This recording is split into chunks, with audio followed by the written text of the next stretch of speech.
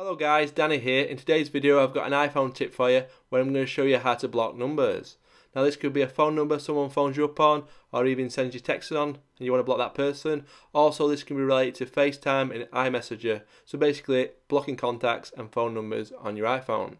Now by the way, this is quite a simple thing to do, not too hard to find, but I know a lot of people probably won't know about this because it is a new feature in iOS 7. So if you want to block a phone number or contact, it's quite easy. All you do is go to phone, then you go to your contacts.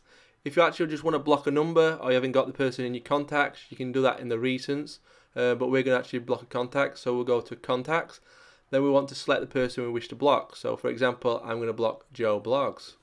So this will be quite good if you've got someone harassing you, or even just companies who keep phoning you up, pestering you and that. This is going to be really handy. Remember, it's not just calls what we'll be blocking, we'll also be blocking texts and so on. So we select the contact we wish to block or the phone number, and we just scroll down to the bottom, and as you can see there, block this contact. And as you see, you've got a message there saying you will not receive phone calls, messages or FaceTime from people on your block list.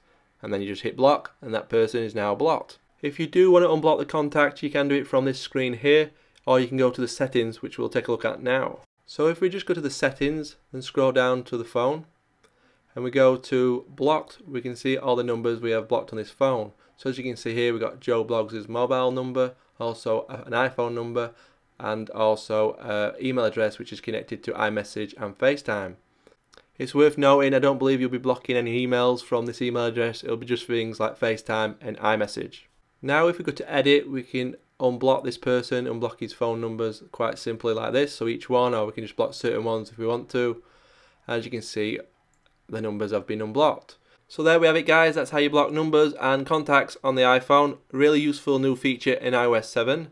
So if you enjoyed this video and found it useful, then do subscribe for more iPhone tips, and I'll see you in the next video. Goodbye.